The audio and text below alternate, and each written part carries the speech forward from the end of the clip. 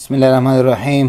د فورث کلاس خغو ماشومانو السلام علیکم. د جنرال نالج په کلاس کې یا د جنرال ساينس کلاس کې تاسو ته خوش آمدید وایو.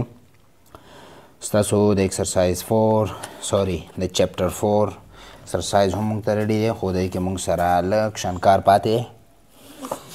راځي چې دا تاسو ته زه وکړم، د هغې نه بعد به بیا ایکسرسایز تاسو ته بله ویډیو کې وړاندې کوم. ښه، نن د موږ سره بچیا کنډکټر. یو کنډکټر دی، خلک چې ورته کلندر دی، هغې ته هم کنډکټر وایي. بالکل همدا سپیلنګ دی. کنډکټر هر هغه څیز ته ویلی شي، هر هغه ماده چې د هغې نه حرارت او بجلی پاس کیږي هغې ته ویلی شي کنډکټر.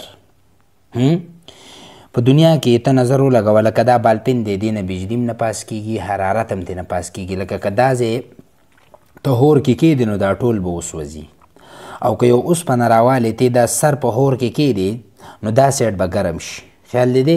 یا دې ځای له بجلي ورکه د اوسپنې نو دې ځای کې به تاله شارټ درکوي، خو دا تجربه به کور کې نه کوي بجلی والا، ودې نه نیسي. ټیک ده که نه؟ اوس که پلاستیک له دا ځای بجلي ورکړي او دلته به تا نه نیسي. ولې د دې نه حرارت او بجلی نه پاس کیږي نو هغې ته بیا ویلی شي انسولیټر.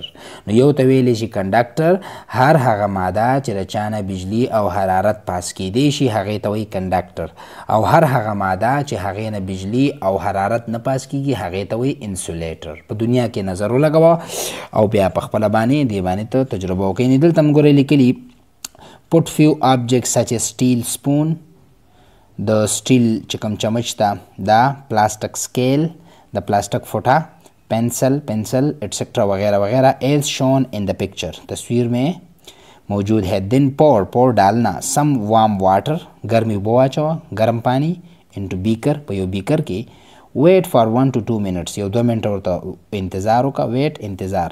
Touch the outer end of these objects, دا سر دا به ته دلته به ګرمي به اچولي که نه، دا څوکې به ته ټچ کړي. رایټ یور ابزرویشن، اپنا مشاهده لیکې. نو وګوره چې کوم څیز ګرم شوی وبره، ګرمي به دې اچولي، دا اوسپنې والا یا کاپر تانبا یا سونا هر څه چې دې اچولي وي نو دا بره څوکه به یې تا ته ګرمه ولګي، او د دې پلاستیک او پنسل د دې به ګرمه نه لګي. نو هر هغه څیز چې د کوم نه ګرمایش لاندې نه بره راغلی دی او دا چمچ ټوله ګرمه شوې هغې ته به کنډکټر وایي، او هر هغه څیز چې ګرمایش ترې بره نه دی راغلی هغې ته به انسولیټر وایي. ټیک شو؟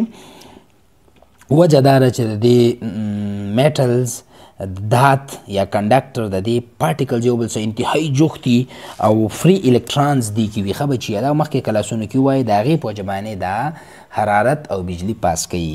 نو سټیل سپون فارم آف میټر، کوم شکل دی د مادې؟ میټل دی. اینډ از هاٹ آر ناٹ هاٹ، دا اینډ دا ګرم شو. د پلاستیک ناٹ، پنسل ناٹ. ٹھیک شو؟ the objects that allow heat، allow جانے دینا، heat حرارت to pass are called conductors. هغه objects هغه څیزونه چې د چا نه حرارت پاس کیږي هغې ته ویلی شي کنډکټر. لکه اوسپنه شوه، تانبه شوله، سونه شوله، چاندي شوله. فار ایگزامپل آیرن، لوها، کاپر، تانبه، دا تارونه کې چې کوم سور غونې تار وي دې ته تانبه وایي ایټسیکټرا. د objects that do not allow heat to pass are called non conductor یا insulator. مخکې کلاسونو کې به وایي دې ته انسولیټر هم وایي. هغه سبسټانسز په دنیا کې چې هغې نه بجلی او حرارت نه پاس کیږي هغې ته وایي انسولیټر یا نان کنډکټر. فار ایگزامپل مثال کے طور پر ووډ، لرګی، لکړي، ربر اور ربر. ٹھیک شو؟ ہاں. ability of matter to float or sink، ability وی قابلیت، ability خاصا of matter مادے کی to float تیرنا، float وی تیرنا، اوبو د پاسه باندې ارغړېدو ته وی تیرنا. sink ډوبنا، لکه ته لرګی اوبو د پاسه واچوه نو دا به نه ډوبېږي، بوتل ور واچوه دا به نه ډوبېږي، یو کیلونه ور واچوه دا به نه ډوبېږي، خو که چمچ دې ور واچوله اوبو ته دا به ډوبېږي، که بالونه مالونه دې ور واچوله، اوسپنه دې ور واچوله، پنسل، دا به ډوبېږي. ولې؟ د دې ډینسټي باندې او د وجه سره ډینسټي وایي ډي از ایکول ټو ماس پر والیوم. مخکې کلاسونو کې به تاسو وایي فزیکس کې ډینسټي وایي کثافت ته، کثافت. ټیک شو؟ یا کمیت ورته وایي، کثافت ورته وایي. ټیک ده؟ د یو سیز ماس ډیوایډ بای والیوم، لکه یو سیز 24 kg دی که نه، او د دې والیوم دی 5 لیټر، یا 5 cm کیوب دی، هر څه چې دي دا چې په دې تقسیم کې د دې نه څه راشي دې ته ډینسټي وایي. نو کوم څیزونه به ډوبېږي چې د چا ډینسټي د اوبو نه ډېره وي، د هر یو څیز په دنیا کې د هغې یو ډینسټي ده ښه. نو که د اوبو نه چا ډینسټي ډېره وي به ډوبېږي، د چا ډینسټي چې کم وي به اوبو د پاسه تیر نه کوي، نه به ډوبېږي. ټیک شو. Take water in a glass or pot as shown in the given figure. یو اوبه به والې یو ګلاس کې یا یو لوښي کې، پاټ برتن څنګه چې د تصویر کې تاسو ته ښودل شوي دي. put various things مختلف things چیزې in it مختلف څیزونه ور واچوه. for example مثال کے طور پر ربر ور واچو، pencil piece of paper ور واچو کاغذونه، wooden piece د لرګي ټوکړې ور واچوه. observe it او مشاهده وکړه وګوره چې څه کېږي. write the names of floating objects in water کوم څیزونه چې فلوټینګ کوي ډوب نشي د هغې نومونه بولي، لکه بوتل شو، کیلونه شوله، یا دې علاوه لرګی شو. write the names of sinking objects کوم څیزونه چې ډوب شو په اوبو کې د هغې نومونه ولیکئ، لکه سپون شو، بال شو، پنسل شو، آیرن شو وغیره وغیره. ښه دې نه بعد د فزیکل پراپرټیز آف میټر جسمانی خصوصیات دھات کی. دھات څه ته وایي بچیه؟ دھات دا لفظ ډېر اهم دی، مخکې کلاسونو کې راځي. هر هغه څیز چې هغه چمکداري، ګوره خاصیتونه درته زه مخکې نه ویم ښه، چې هغې له ته غزار په سټک ورکې نو ماتیږي نه، هغه هواریږي. ټیک شو. د دې نه علاوه چې غزار ورکې نو ټنګ اواز کوي. ټیک شو که نه. او ډینسټي چې ډېره وي هغه به داتي. لکه ګوره اوسپنه ته که په سټک وې نو به پلنېږي، ماتیږي به نه. که دا دې په سټک ووالو دا پن نو دا به ټوټې ټوټې شي. اوس دا کاغذ خو نه ټوټې ټوټې کېږي، خو که ډېر ډبونه ورکړې دا هم ټوټې کېږي. بل دا شاینینګ نه کوي، چمک نه کوي دا کاغذ. اوس دا چمک هم کوي، خو که ډب دې ورکو نو ماتیږي. نو دا څلور خاصیته به په میټل کې موجود وي. دویمه خبره دا ده چې دنه به بجلي او حرارت هم پاس کېږي، نو دا به میټر وي بچیه ښه. اوس پلاستیک او کاغذ او دا څیزونه میټل نه دي، میټل دات نه دی. اوسپنه، چاندي، سونا، الومینیم، تانبا، ټن، دا ټیم دا غوړو ټیم وغیره ته جوړیږي. دا ټول څیزونه څه دي بچیه موږ سره؟ میټل دي. observe objects present in your home ستا په کور کې چې کوم څیزونه دي دا وګوره. which are made of metals and make a list چې کوم څیزونه د دات نه جوړ دي، دات او د هغې لیست جوړ کړه.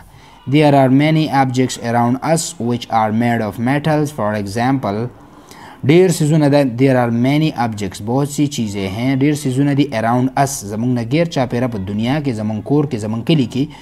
which are made of metals جو بنے ہوئے ہیں دھات سے، میٹلز نه جوړ دي. for example مثال کے طور پر ornaments زیورات، څومره زیورات چې جوړیږي، والی او میخکی او بنګړي او امیلونه د سونې او د چاندي او د مختلف.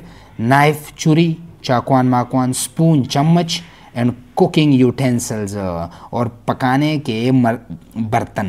څومره چې د لوښي، هغه لوښي چې کټوی او یو شی بل شی پکې پخیږي نو هغه ټول د څه نه جوړ دي بچیه؟ هغه ټول د میټل نه جوړ دي. دې خبرې ته هم خیال دی که نه دی؟ میټل از a specific خاص type of matter قسم ہے مادے کا having جس کا the following properties نیچے دیے گئے خصوصیات ہیں. لاندې خصوصیات به د میټل وي. ګوره appearance of metal، appearance ظاهری شکل مادے کا.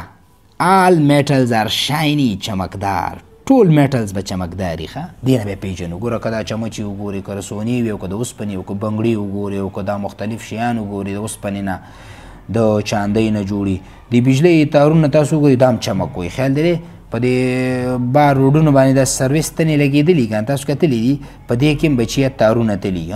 دا تارونه الومینیم دی ښه، الومینیم ورته وایي، دا هم میټل دی. خیال هم دی ورته. دویم خاصیت ټیکسچر آف میټلز. ټیکسچر ویلی شي ساخته ویلی شي، یعنی د ده څه ورته وایي؟ ټیکسچر یعنی د ذات د څنګه جوړ د څه نه وي. میټلز آر یوزولي سالډ، ماده به دا سالډ وي، ټوس به وي، لکه اوبه لیکوډ پټرول شکل کې به نه وي، ټوس به وي.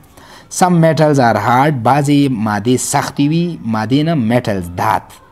and strong for example iron، لکه بعضې پکې ډېر سخت وي، لکه اوس د ګاډي انجن د اوسپنې نه جوړیږي، دیګچون نه جوړیږي، د دیګ بخار شو، دا ډېر مضبوط دي ښه. That's why these are used to make various tools. مختلف اوزار इससे बनाए जाते हैं. Various tools مختلف اوزار and machines او مشینان جوړیږي. د غټ غټ مشینرانې د کارخانو کې ګوري د کاغذونو د پیسټینګ ماشین هم د پیپر ماشین شو د غوړو جوړېدو ماشینان شو د انجنانو ماشینان شو د انجن په خپل یو ماشین دی دا ور مضبوطي وسپنې نه جوړي.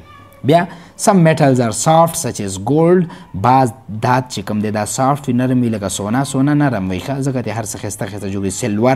سلور تاسو پیژنئ. کاپر تانبا. Due to this property these are used to make foil sheets. foil sheet داسې کاغذ ته څه وایي شیټ او foil داسې پلن شیټونه ترې جوړیږي and wires او تارونه ترې جوړیږي. خیال هم دی که نه؟ نو دا موږ سره د څه خاصیتونه شو د میټلز به د دغې نه پیژنو. ټیک ده که نه؟ ښه د دې نه بعد دی موږ سره for your information silver foils are used in beautification of sweets. دا د سلور خیال کړی د مټیانو باندې د سلور شان دا کلی غوندې ورغورځوي دې ته سلور foils وایي. خیال دی داسې کلک شانته وي. aluminium foil is used to cover cooked food and other things. د aluminium foil لکه دا د دې ګوره شیټ دی اوس کاغذ په شانته دی د cooked food یا other things دې کې موږ پخلی مخلیم کوو. ټیک ده که نه؟ قلعي ورته ویلی شي. ټیک ده سلور او aluminium نو دا موږ سره دغې دپاره استعمالیږي. امید ساتم تاسو به پوه شوي تر دې ځای پورې چونکې ویډیو بیا لنتې کېږي. بله ویډیو کې تاسو ته د دې دا خاصیتونه او دا مکمل ختمومه. ٹھیک ده؟ مونږ سره اوسئ. ښاد آباد و بریالي اوسئ. الله حافظ.